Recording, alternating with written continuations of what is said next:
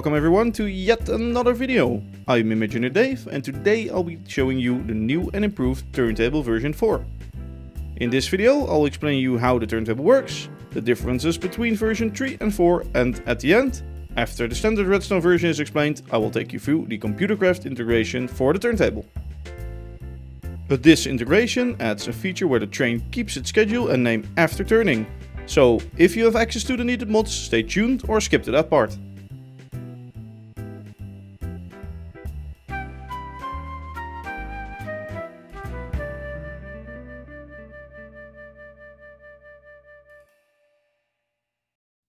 As most of you will realize already, a turntable has one purpose: to turn engines or wagons around. However, turntables are not really in use nowadays in most modern railways. They used to be really common in the steam days to turn steam engines, which had to be running forwards to run fast in a safe manner, around. This turntable, which works with Create and steam rails, isn't different from that. It turns engines that drive onto it around on a 180-degree increment. This way you can make realistic steam terminus stations like I have over at my Create SMP series. Now, how does this work, you might wonder? Well, it relies on one basic principle which is added by steam and rails: automatic disassembly and reassembly. By putting a deployer next to a station and adding a wrench inside of it, we can disassemble and reassemble with a redstone signal. By letting the deployer hit the station, it changes the state of the train which is currently stopped on it, from assembled to not assembled. When there are nearby bogies to assemble, this also works the other way around.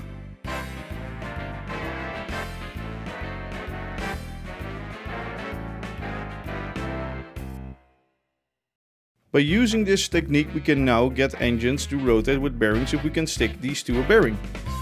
This is where the second part comes into play, the stickers. On the turntable version 4 we have 4 sticker assemblies. These assemblies are under the sides of the tracks and move upwards after the train is disassembled. It is necessary to do this after train disassembly so that they don't collide with possible blocks being in the same location on the engine or train. Once these stickers are up, we can toggle them with a redstone link to stick the engine or the train to the rest of the turntable. Now that we have one stuck together build of the engine and the turntable, we can rotate the central axis with a mechanical bearing to rotate it around. After this, we do the whole process in reverse. After the turning is stopped, the redstone links toggle to unstick the train from the sticker assemblies. The stickers move downwards to not interfere with any train parts and look better when there is no train. And the train is reassembled, but this time by the station that's exactly mirrored on the other side. You might still wonder why there are 4 sticker assemblies and not just one. This is for 2 reasons. The first reason is if you have engines with tenders, that these tenders are a separate glue contraption from the main engine. If you would only stick to the engine, the tender would simply not rotate due to it not being connected to the table. The other reason is that I visually have a preference for the mirrored look on the turntable. That's why the sticker assemblies are on both sides of the tracks.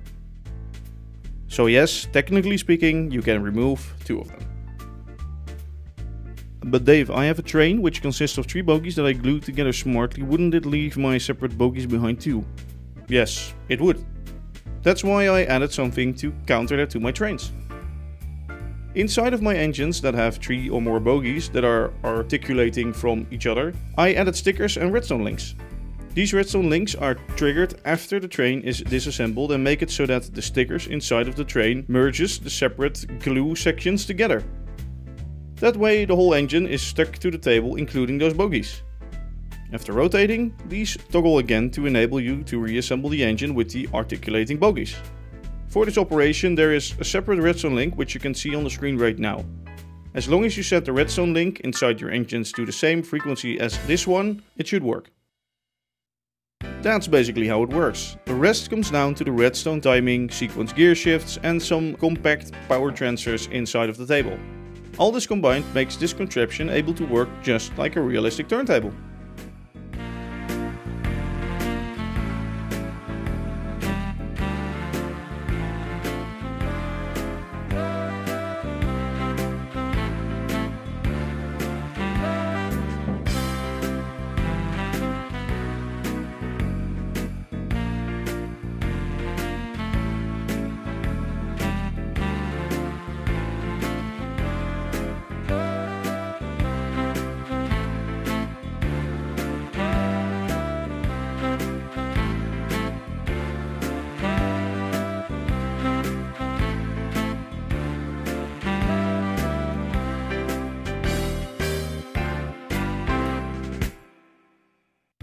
Besides that, the redstone of the version 4 is a lot more compact and there's also a CC integration to it.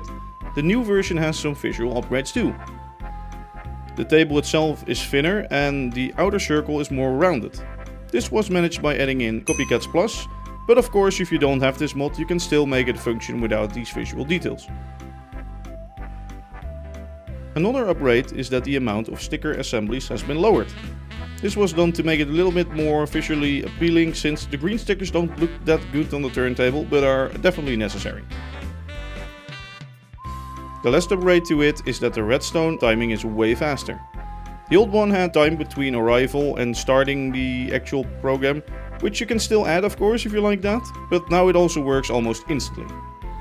Besides this, the old one had a slower disassembly / sticker phase, both whilst disassembling and assembling, which would make it wait even longer.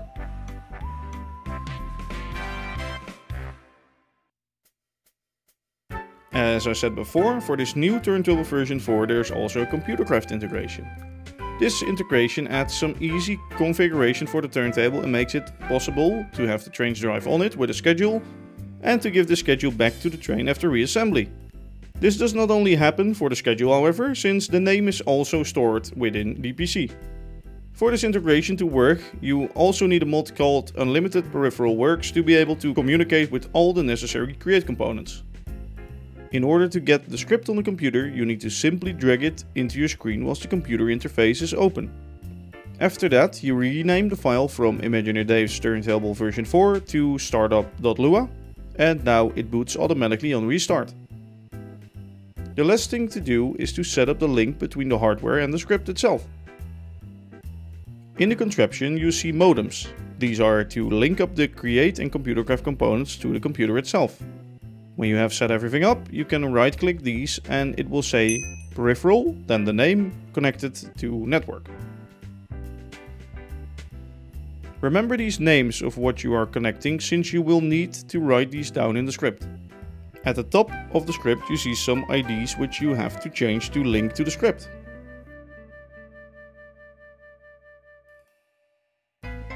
The first is the arrival station ID, which is the station where the train arrives on.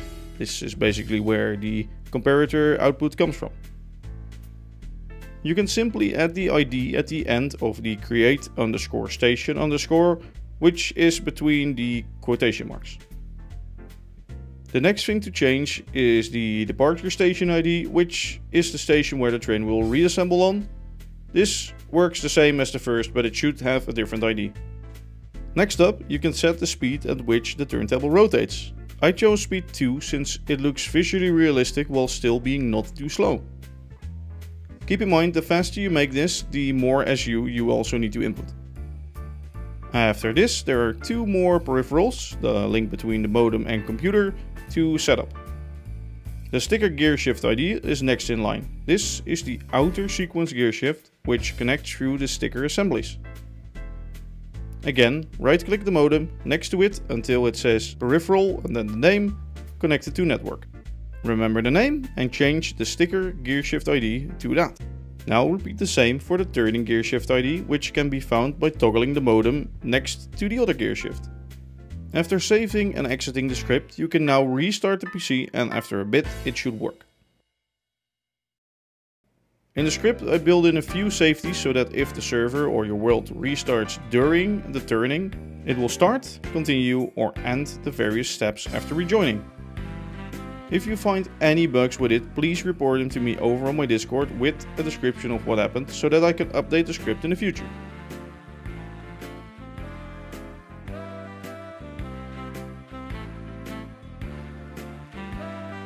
As always, the schematic and the script can be found over at my Discord. If you want sneak peeks of these kinds of contraptions, early create SMP plans or schematics for my world, be sure to join my Patreon, which is down below. As always, I thank you for watching. This is ImagineerDave, signing off, so bye bye!